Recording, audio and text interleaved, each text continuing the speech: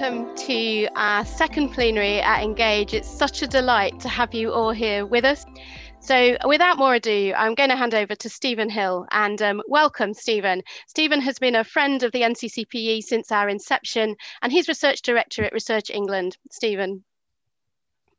Thanks very much, Sophie, and good morning, everyone. It's great to be here today for this plenary session on funding for change. I guess it goes without saying that we're meeting today and this week at a time of huge challenges. We have, of course, the pandemic and its associated economic fallout, but we mustn't forget that we were already facing, before the pandemic arrived, the ever-pressing climate emergency and the need for urgent responses to that. And I'm sure you'll all agree that to rise to these challenges and build a better, more inclusive, more resilient society, we're going to need universities and researchers to work ever closer and in more integrated ways with civil society and the communities that make up civil society. So this morning, we've got the privilege to hear from two of the leaders of organisations that are committed to investing in research on the one hand and in communities on the other. And we have the opportunity to explore with them how we can build the better and stronger links between communities and researchers that we undoubtedly need. So the way the session is going to run today, I'm going to introduce our two speakers in a moment. They are going to speak for around 10 minutes each. And then we'll open the floor to Q&A, as Sophie's already introduced. And that will allow us to hear from our speakers, but also to really probe and interrogate the issues that they're going to raise. So our speakers today are Ottoline Leyser and Dawn Austwick. Ottoline is the Chief Executive Officer of UK Research and Innovation, the UK's primary public research funder. And prior to joining UKRI earlier this year, she was Professor of Plant Development at the University of Cambridge and Director of the Sainsbury Laboratory there. I've known Ottoline for many years, more years than we probably care to count, because we're both plant scientists. But I think it's worth saying that in her research career, working with a whole array of co-workers, she's made outstanding contributions to plant growth and development, and I'm looking forward to her making equally outstanding contributions as CEO of UK Research Innovation. And our second speaker is Dawn Austwick, who is the CEO of the National Lottery Community Fund, also a major funder in the UK context. Prior to joining the fund, Dawn was chief executive, at the Esme Fairbairn Foundation, and was previously deputy director of the British Museum and project director for Tate Modern. So I think you'll agree we've got two fantastic speakers to hear from this morning. So I'll shut up now and hand over to Ottoline for her 10-minute opening comments. Thank you. Thanks very much. I have some slides which I will try to romp through within my 10 minutes. Okay, so thank you very much for the introduction, and I'm really delighted to be here. Public engagement is something I'm super passionate about, and actually think that we kind of need to reframe in a way that I hope I will manage to express in this rapid slide presentation. Because one of the things I think is really extraordinary is the way we have somehow or other organized it so that there is a thing called science or research or whatever, and there's a thing called public, and that those two things are separate and one has to engage the two. And ideally, I would like the whole concept of research and innovation to be so deeply embedded in the way we think about society that the idea of two communities engaging kind of goes away.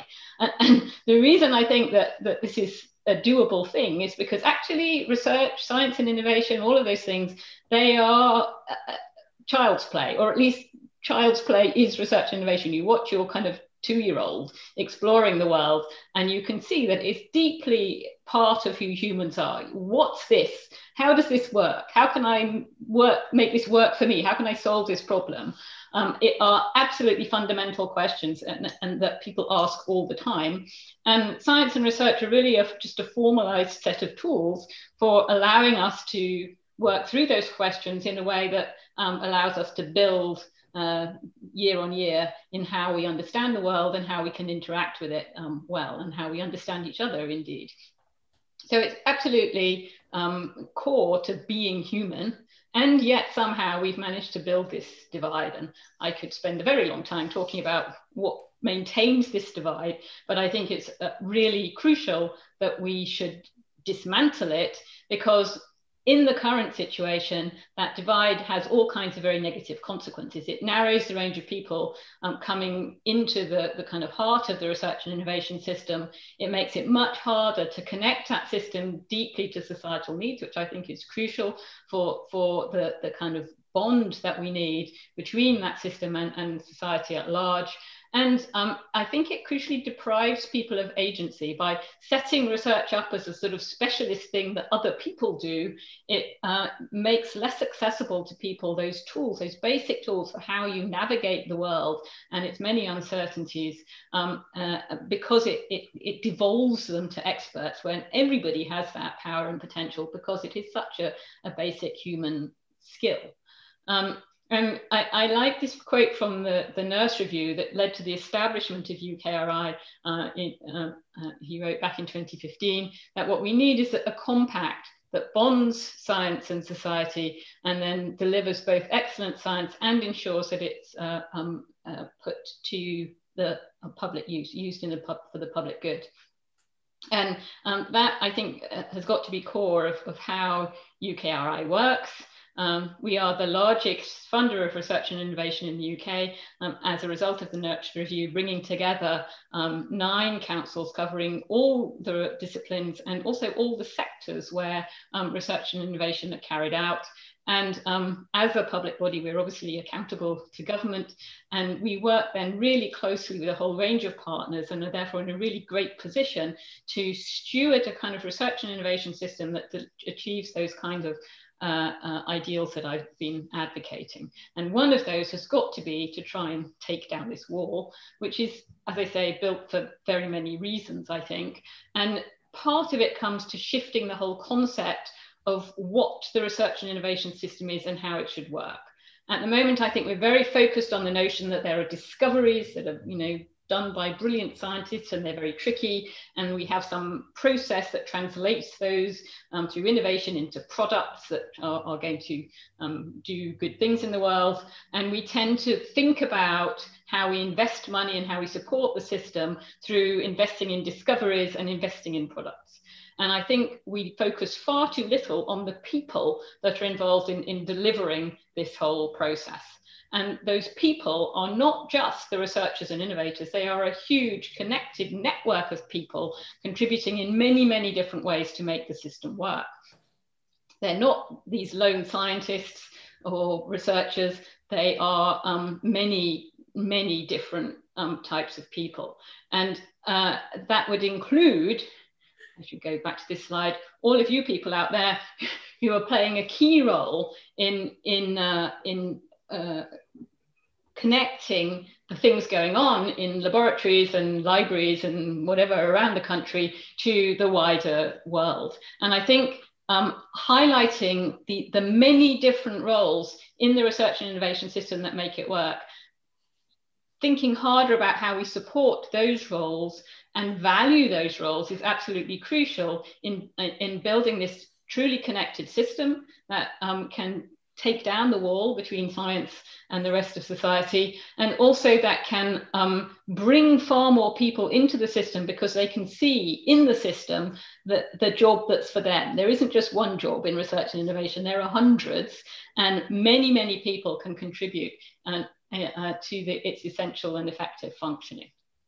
And so that's what UKRI is trying to do. We are, as major investors in research and innovation, and we have, I think, the opportunity to think about the whole system and to support that whole system in the context of who's in it, how they're supported, what they do, and crucially, front and center, why they're doing it. So we want this outstanding research and innovation system that crucially gives everyone the opportunity to contribute and to benefit. And through that, that's really the only way, I think, to ensure that we embed the whole concept more broadly so that we can enrich everyone's lives locally, nationally, and internationally.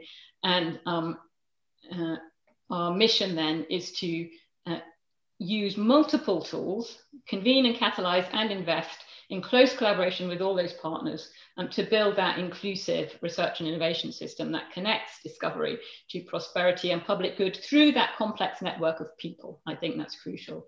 And one of the extraordinary things that the pandemic has done is make much more visible all of this in action.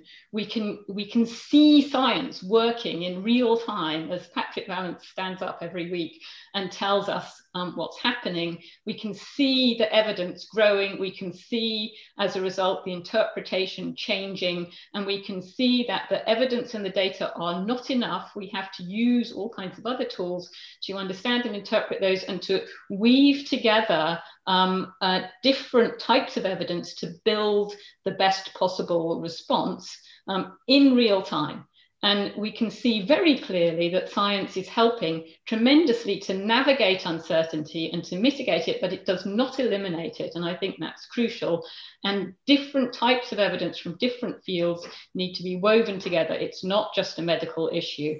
And I think that we have also discovered, in my view, that the quality of public discourse around all of this is not good enough, and that everybody here, particularly this on this call, is really key in driving up that quality and building the well-funded, connected, embedded system that we need to allow us to tackle really well these really difficult challenges we're facing, including climate change, as Stephen mentioned just now. So I'm really excited about the opportunities emerging from these crises to consider the research and innovation system in this much more connected, embedded way, with people much more front and center, and diverse people doing different things to build that high quality system that we need. And I think the kinds of initiatives we're talking about today are absolutely beautiful examples of a key element in the system that we need to think about more and put more front and center, so that we can create the connections and collective endeavor, collective responsibility that we need to tackle the problems of the 21st century. Thank you very much. Thank you very much, Ottoline. Thought-provoking comments, which I'm sure will generate lots of questions. Can I now ask Dawn to make her opening comments? Very much, Stephen. Good morning, everybody. I always find it very strange doing these Zoom conversations, because when you're in a room, you can read the room, and when you're on a screen, you have no idea what's going on out there. But I'm going to assume that you're all engaged and interested. I am delighted to be here and really refreshed by what Ottoline has said, actually. I'm going to talk a little bit from the perspective of communities. I run the National Lottery Community Fund, and we're the largest distributor of community funding in the UK. All our money comes from people who buy national lottery tickets, and that's a very good string to keep us attuned to what communities want and need, all communities. And our funding is generally highly responsive. So we're interested in what matters to communities. We're not so interested in what's the matter with them. That's a key part of our philosophy. What matters to them? What do they want to do? And how do they want to build? Our funding is a mixture of thematic and then highly responsive and open. And what's important about that is in any kind of 5-year period, our money will be going to 90% plus of every ward in the country. So it does really get down to a very granular level.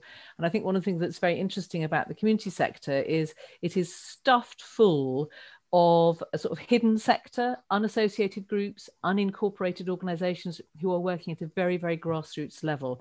And it's been really interesting, and I'll come back to this in a moment, how much that pattern of life and activity has come to the fore in helping communities weather the storm of COVID over the last 9 months. I'm going to talk about 3 things. I'm going to talk about place, I'm going to talk about inclusion, and I'm just going to talk a little bit about COVID. So I said that our money gets into all those bits that those of you who are old enough can remember other beer can't get to. And the reason for that is because we have worked very, very hard to understand our relationship to place and context, and to be able to make our decisions in a context-driven way. And over the last 5 years, we have deliberately moved our staff from central offices, often screen-based, to being community-based and community-led. So all our funding officers will have a patch that they're responsible for, and they need to get to know it, and they're in the field. Why did we think that's important? Because in order to understand a place, I think we've concluded that you have to be there in some shape or form. Why? Because I think there's been a massive loss of trust in institutions from a distance that aren't local, that local communities have had a lot done to them, but not so much either done with them or done by them for themselves. And that actually, to be able to make really informed decisions, you need to have the networks and the relationships and the knowledge that goes with having that kind of local presence. And I appreciate in research funding, that can be quite, and research activity, that's quite a challenge for you guys. I can see that because of where research funding tends to go and where a lot of institutions are based. So one to ponder on. We got to that. We got to where we are through quite a hard road. I'll just share one example. We ran a series of very large strategic programs in our England portfolio, each taking a knotty societal problem, whether it's about improving the life chances of those born to the greatest disadvantage or addressing loneliness in old age. And all of those 5 programs were based on a series of local partnerships across 58 different places in England.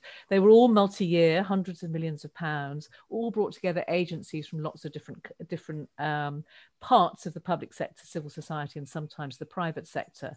And there's a really interesting question for us about what succeeded. They definitely made a difference, but they didn't, I think, and haven't necessarily had the impact that we would have wished in building local partnerships. Now, why is that?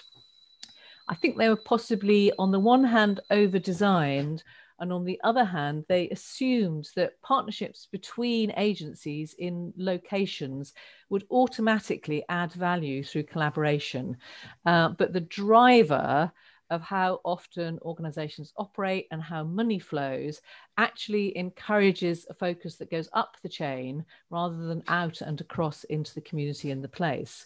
So we've thought about how do we have different models. And built into all those models now, we're much, much more insistent on looking at what is your model for working within a community. And there's different methodologies. There's ABCD, there's collective impact, there's community organisation that folk like Citizens UK do. But we really want to see what is that methodology and is it at the heart of what you're actually doing.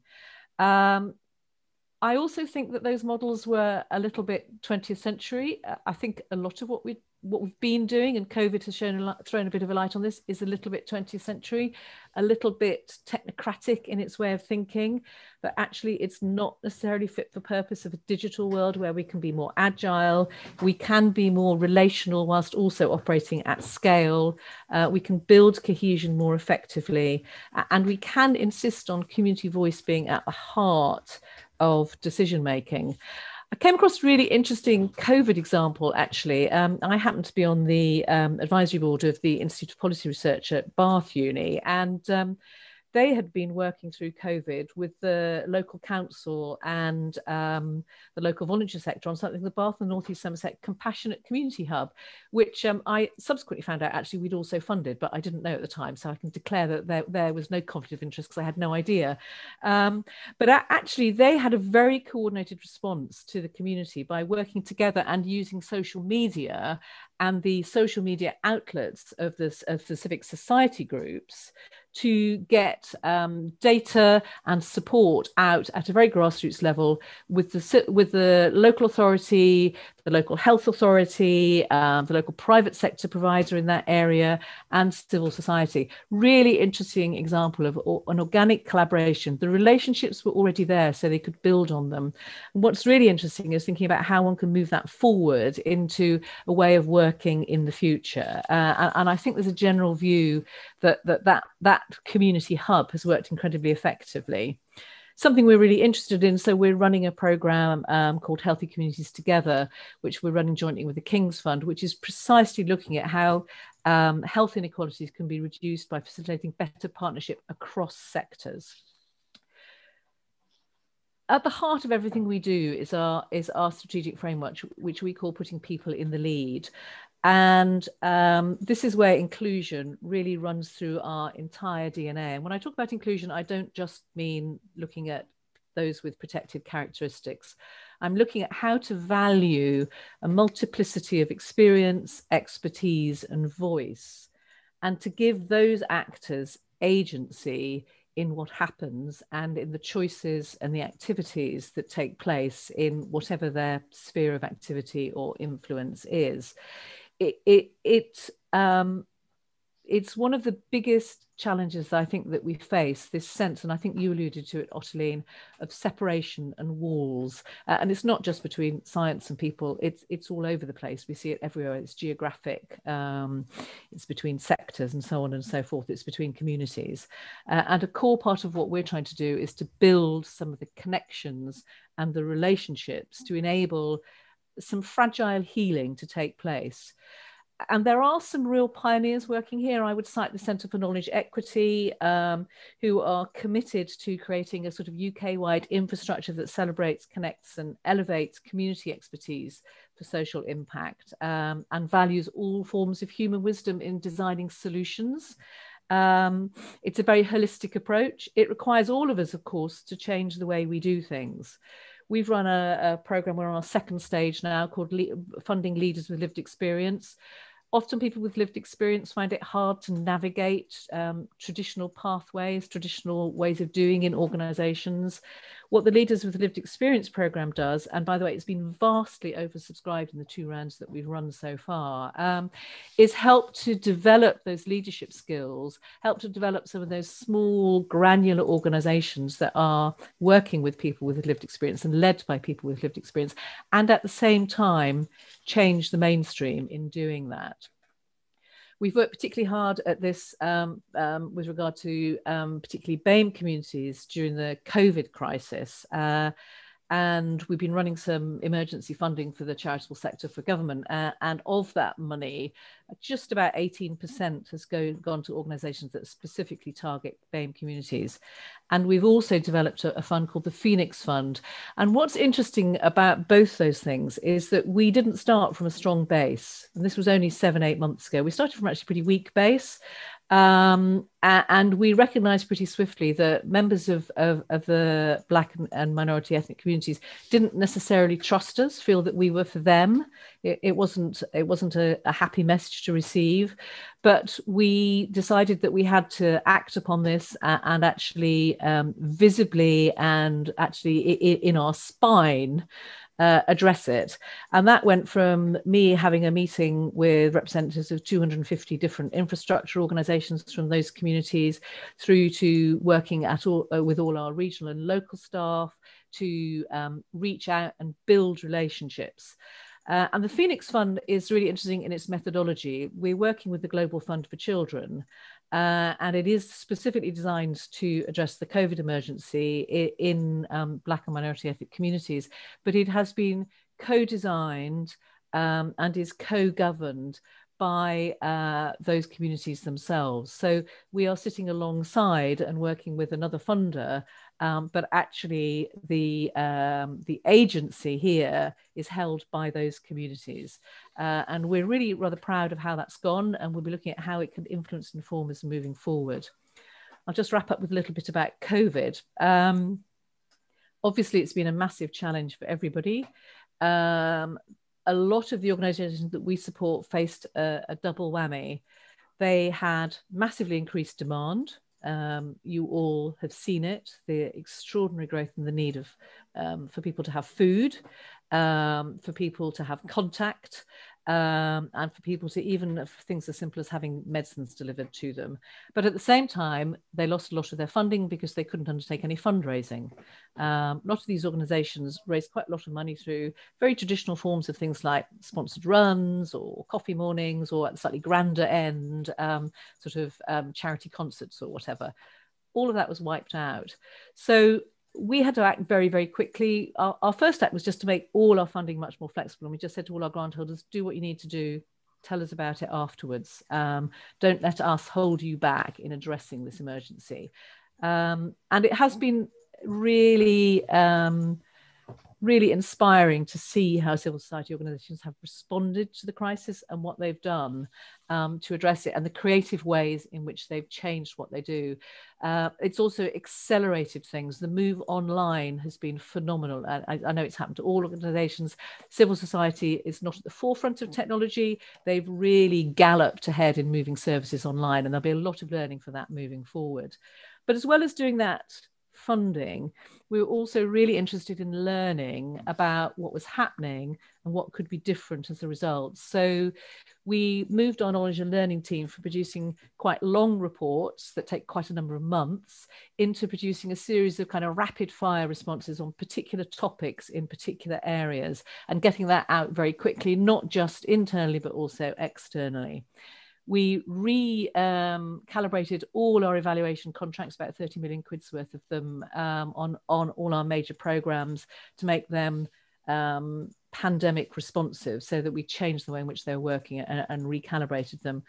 And we launched a fund which is specifically looking at how we can fund practical activities that give new thinkers and storytellers the chance to share the worlds and communities that they want to create and be a part of for the future.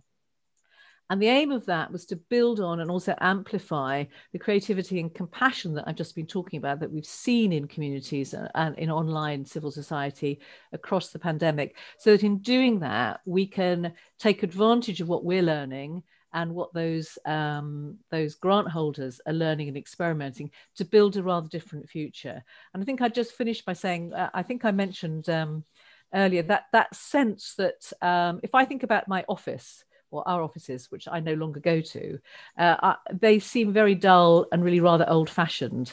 I think one of the things that the pandemic is doing is showing us that there is a digital world which isn't just about being online. It's about a way of working and a way of doing. It's about having agility and flexibility.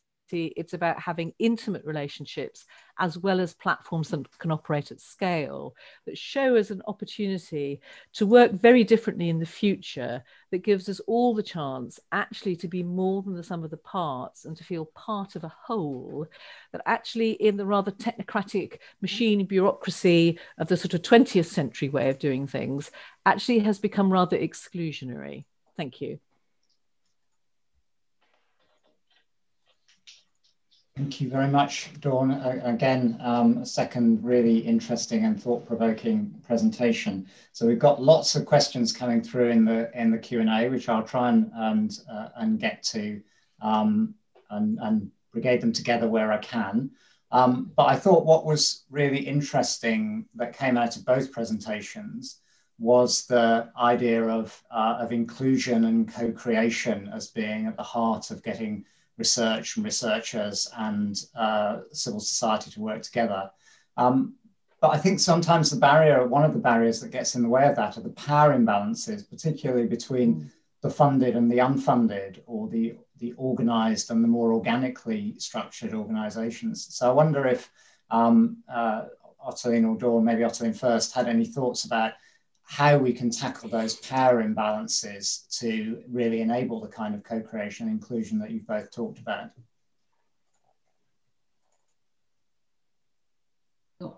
Yeah, so I agree. We all are very actively talking about co-creation and inclusion. We're really committed to it, but it is definitely not easy in all kinds of ways. Particularly since the most excluded people are more or less by definition the hardest to reach for a whole variety of reasons.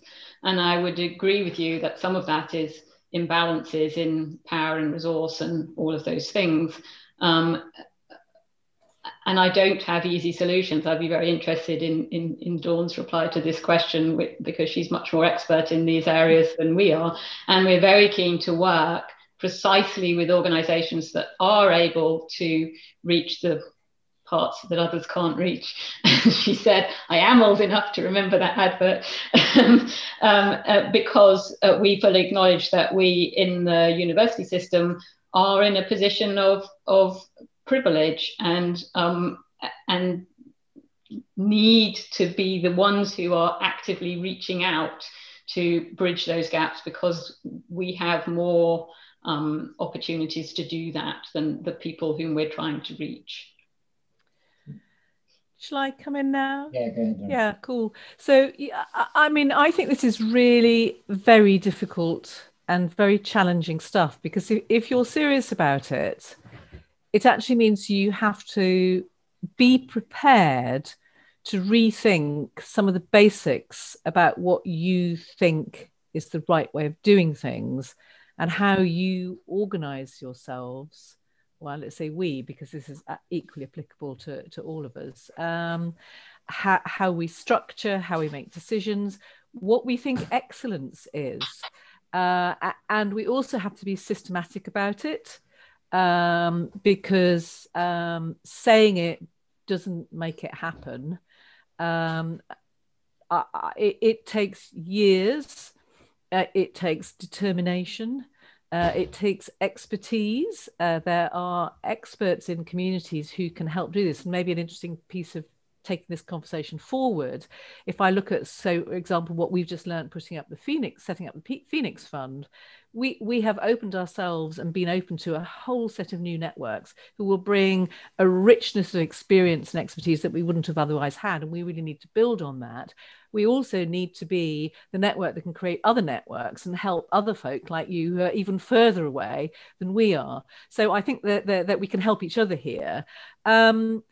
And I do think that, so for example, in our own organisation, we just created 2 posts, one to work internally on inclusion and one to work externally on inclusion and diversity across all our funding. And I do think it has to be taken at a board level very seriously. I think you have to recognise that in order to do it, you have to change and be different. There's a great quote that I'll end with. It's James Baldwin, and I'm not sure whether I'll get it quite right, but it goes something along the lines of, in order to learn your name, you first have to learn mine. And I think that's really profound, because what he's really saying there is you can't really understand yourself unless you understand me. And I think in this context, it is really about what is the impact of opening oneself up to diversity and inclusion in a way that is meaningful. Does mean that we are all different. Personally, as someone who is curious and likes exploration, I find that very exciting. But it is very challenging and very hard work, and it needs to be sustained. Yeah, that's true. It's a long-term project, I think, is a really key outcome from this. I'm going to try and pick up something from the Q&A now and try and weave it in a little bit to what both of you have said. So there's a bit of commentary around your use of the word science, Ottoline, and the diversity of disciplinary experiences that might be relevant to some of the challenges we're talking about. And I think that's a really interesting commentary about the way in which the research world perhaps thinks about this these questions in terms of academic disciplines, and is it science or social science or arts and humanities? And I was very struck by something in your presentation, Dawn. You said right at the beginning that your focus is on what matters to communities, not what's the matter with communities, which I think is a really powerful thing to say. And so I suppose my question is, to what extent is this focus on disciplinary structures a barrier to working more broadly? And for Dawn, maybe what do the sort of communities you work with, how do they make sense of this this notion of academic disciplines and how that fits into their world? So I think that's that's kind of comes out of both of your comments, really. So Ottoline. Yeah, this comes up a lot. If I may, I'd quite like to zoom out a little bit, because it also addresses another question that's come up in the Q&A about the quality of public discourse. And I think what we see here in terms of all of these barrier building activities that I've talked about is absolutely classic Hedgefeld social identity theory. It's about people under pressure creating an in-group where everybody agrees with each other, and part of the elements required to create that in-group are to create an out-group where you inherently disagree with the out-group, and then you build up these balkanized communities whose identity is really rooted in agreeing with each other and not liking the other guys. And you can see that in the divide between all kinds of divides in society. And you can see that in academia, where arts and humanities and the social sciences have been artificially divided from STEM. And we ourselves reinforce those divisions in the way that we talk about those things. So I think it's very interesting the way those divisions are articulated as one versus the other. And particularly in the context of where we're talking about public engagement and how we take down barriers and how we stop talking about one versus the other, I think it's rather important that we examine our own house and stop talking about one versus the other in the context of disciplines. And this gets back again, it does wrap into these definitions of excellence. I think we have very good evidence that excellence means diversity, particularly in the context of research and innovation. A high quality research and innovation environment is all about diversity. All the interesting stuff happens with difference. So creating those environments, as Dawn very clearly expressed, where difference is welcome, where if somebody disagrees with you, you step in and say, oh, that's exciting, do tell me more, rather than feel threatened and step away and build a defensive barrier. That's key inside the research and innovation system and between the research and innovation system and wider society, because that between we have to get rid of. So I think we have to recognize as researchers and innovators that we are also people, and therefore we ourselves are behaving in exactly the same way as we are anxious about our wider stakeholder communities behaving. And we have to simultaneously address our own abilities and desires to erect barriers with our desire to take down barriers between us and wider society. Yeah, and that speaks to Dawn's comment earlier about learning someone else's name before you really know your own, and actually maybe part of the solution to the barriers and difficulties within the research system is to look more outside the research system and to understand what's going on outside. Dawn, what are your thoughts on? Yeah, so I think it's a really interesting question. It goes way beyond sort of research and you guys, and it touches at sort of the heart of society in a way. And I do wonder whether part of the consequence of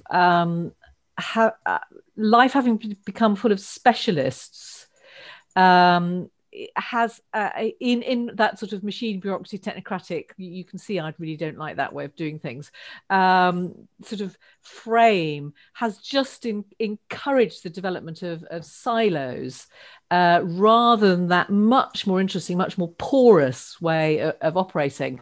I think the other thing that I would throw into this, because I think it's a society-wide thing, is we are collectively losing the ability to have discourse around complex topics where people have divergent views. And I think that's very problematic because, if you look at any sort of, listen, I'm no scientist, but, anything around science, anything around discovery or innovation will, for example, throw up ethical issues of some description. How brilliant to have the philosophers around the table, how brilliant to have the practitioners around the table. And that's a sort of academic example, but you could replicate that.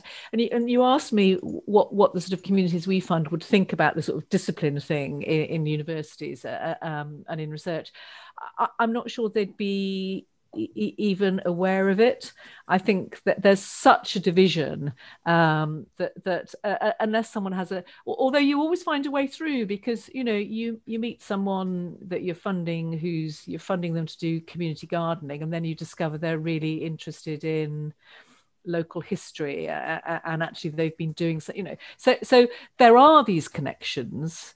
We have to find them and we have to invest in them. And I think because we've become rather transactional rather than relational, we haven't invested enough in understanding the richness of each other and finding the common threads we've been kind of driven by the sort of super tanker into another set of outcomes, which really aren't very human scale. That's my phone. I'm just going to switch it off.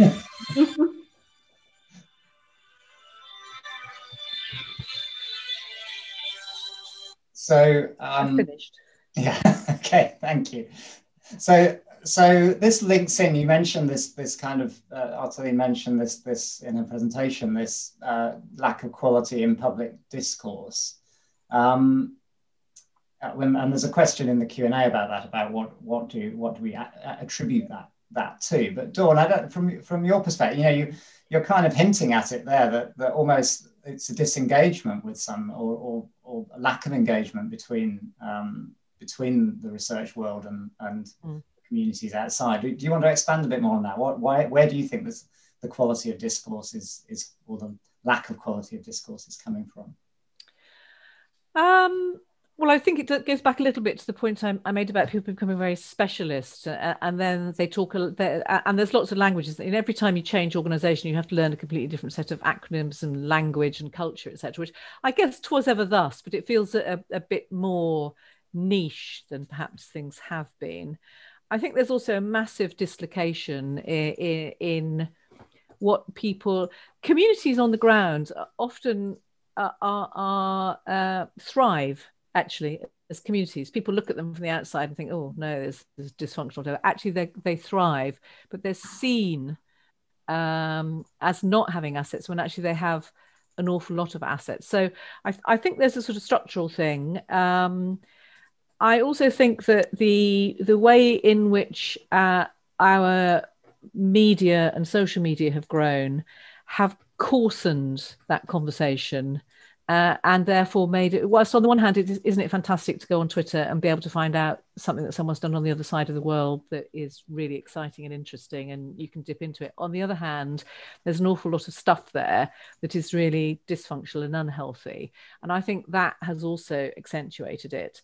I think people feel a long, long way from power and agency.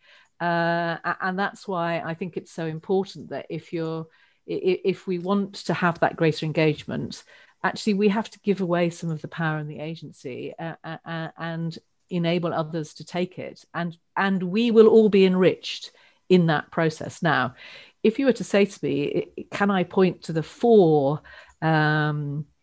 research reports that demonstrate that and quantify the impact, I couldn't, because in a sense, I think I'm coming from a different place. Yeah, and I think, I guess one of the things that comes out of this is the importance of listening and the extent to which both sides of this divide are actually able to listen constructively to the other, and that's part of why there's a divide, I guess. Ottoline, you brought in this point about the quality of public discourse around the COVID pandemic. You want to say a bit more about that? I absolutely agree with the things that Dawn has said. I think that's a really key element of the conversation. I think beyond that, we live in a society where which is kind of inherently adversarial in the way that it considers disagreement, and then that's amplified by social media, I think, in a well understood but nonetheless very difficult to address way. And we get back to this question of how you create environments, but also societies where difference and disagreement are considered a good thing, rather than the current situation where, for example, changing your mind is a U-turn and a weakness, and that's terrible. And I find that extraordinary, as in the context of research, particularly, which is all about exploring in principle multiple types of evidence and synthesizing them and being always open-minded and ready to change your mind. And I think that's crucial, and a lot of it gets back to this reframing of research as a mechanism to navigate uncertainty. At the moment, in the public discourse, it's kind of reached for as a place to find the answer, and that is incredibly unhelpful for all kinds of reasons, I think. And so there are many I think we're in one of those kind of perfect storm situations. Insecurity and anxiety drives up this kind of in-group, out-group building, and inequalities then tend to amplify in very unhelpful ways and create it much more difficult to have those high-quality conversations at the same time as we're living in a world where anyway those conversations are being eroded by the way social media works and the way our regular media work and the whole kind of quality and the kind of approach to debate in public life. And I think we as a research and innovation community have a tremendously important role to play in reframing that debate, which is why I actually think we have to stop worrying about our internal divides, because they are, in my view, trivial compared to this much broader question. And I just think that's key to moving together in a more constructive way. Yeah, and I think you've both talked in different ways about overly adversarial approaches to communication. And I think, there's a kind of irony here that I think the research world, in my view, has always had a bit of a problem with disagreeing in a civil way. Yeah. And now we have a social media world that has spread the challenge of disagreeing or the problem of disagreeing in an uncivil way out into society, and actually made that the norm, which is part of the problem in these debates. I'm going to stay on the digital and move to another question on the Q&A, which was specifically a question for Dawn. So I'll ask Dawn to respond first. But Ottoline, if you've got any thoughts on this, also please do come in. So the question is that Dawn, you mentioned briefly about the digital sphere bringing some new opportunities for working with communities. But is the move online going to potentially exclude some populations that are already isolated or less likely to be engaged? And what can we do about this? Yeah, so there are definitely digitally excluded communities. So I suppose when I was using digital, I was kind of using it in a slightly lazy way as a proxy for perhaps just a new way of thinking and operating. So I'm not necessarily talking about everything being online, although actually there is a lot of stuff and a lot of civil society has moved online.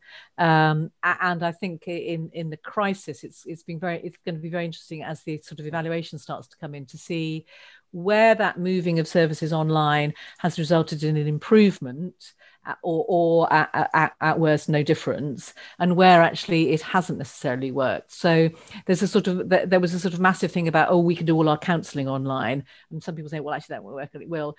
I think there'll be some evidence that in some spheres that works very well, in others it doesn't. So the online digital exclusion, yes, absolutely. But I suppose I was trying to use digital as a sort of as a proxy for a counter to the rather large-scale technocratic machine bureaucracy systems way we've had of doing things, probably kind of born actually out of the Industrial Revolution, if you go far back enough, although this is stretching my knowledge, to a way of operating that is actually more human, is more relational, is more organic, is potentially more local, but also has we have the technical potential now to almost plug and play a community from just its very, very local into something that can exist. So it can actually relate to a community over in Australia, or in Asia, or in Africa, or South America. I mean, maybe it's the 21st century reworking of the old pen pal system that used to exist,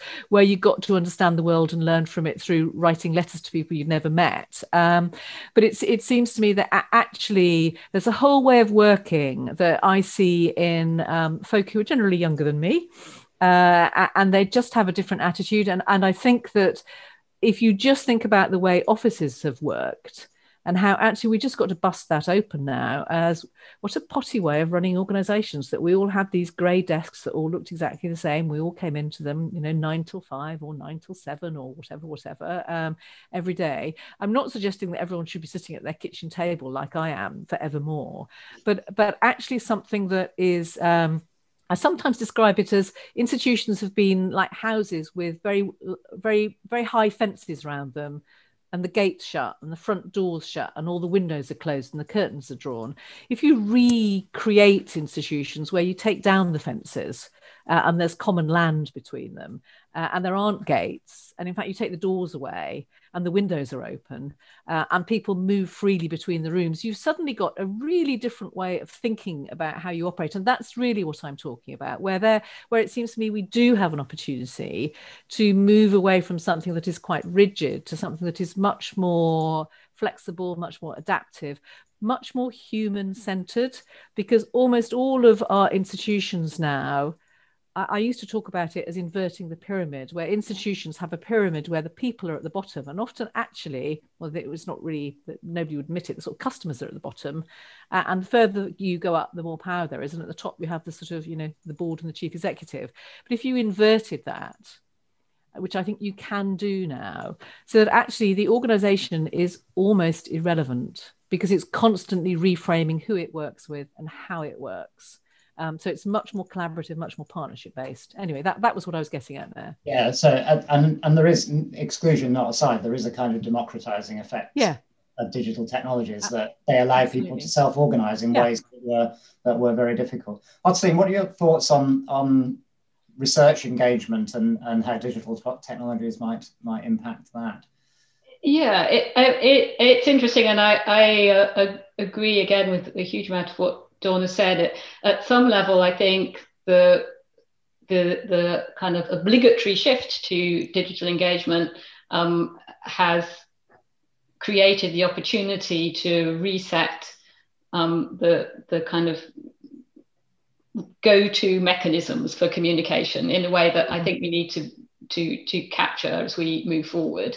Absolutely create those much more porous interfaces, but at the same time, and certainly for me anyway, it's highlighted the extraordinary benefit of talking to people properly.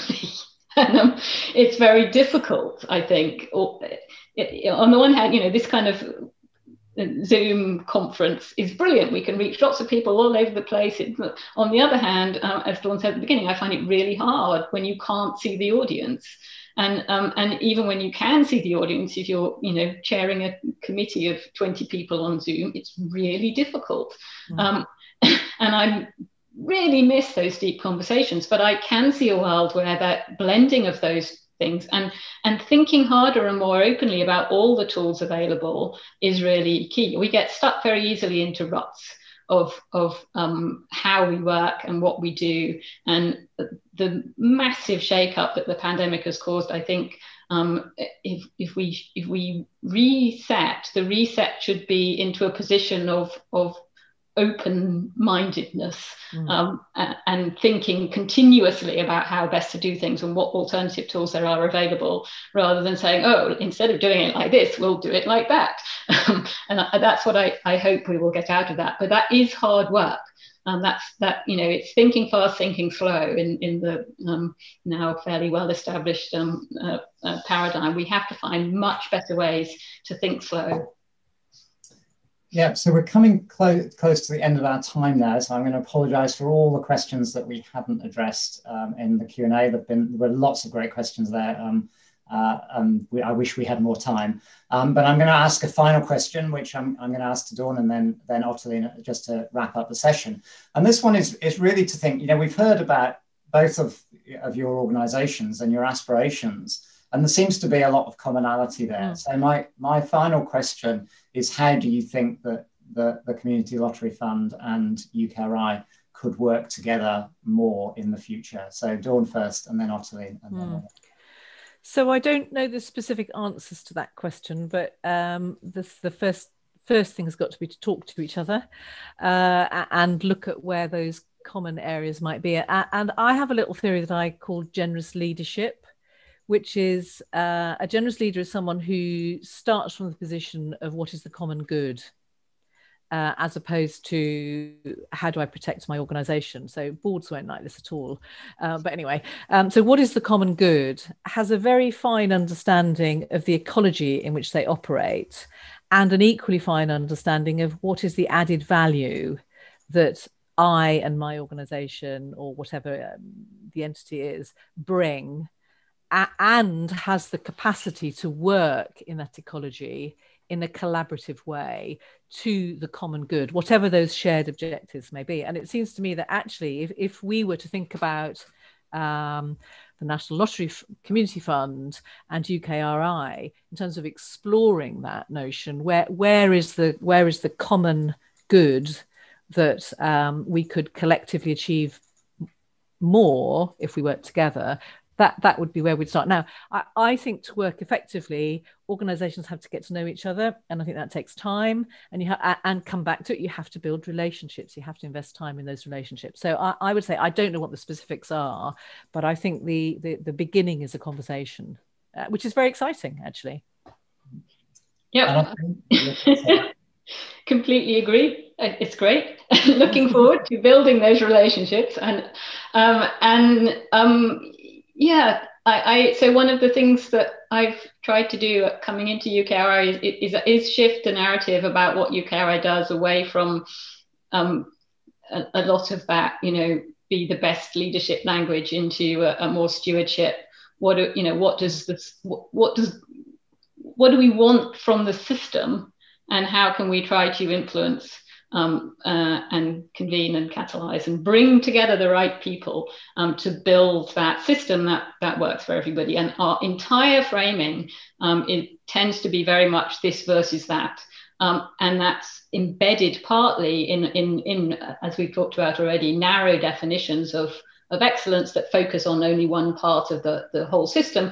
And you need the entire system to be working well to deliver genuine excellence, and that means supporting diversity. So all of these things go round in a circle, and I think that is, as Dawn says, key. We got to think about, zoom out, ask what we're really trying to achieve collectively, and then where we individually can use any agency that we have to try to support that. And it's about that sense of collective responsibility for a shared vision, and creating the time, prioritizing the time to build that, I think is really important.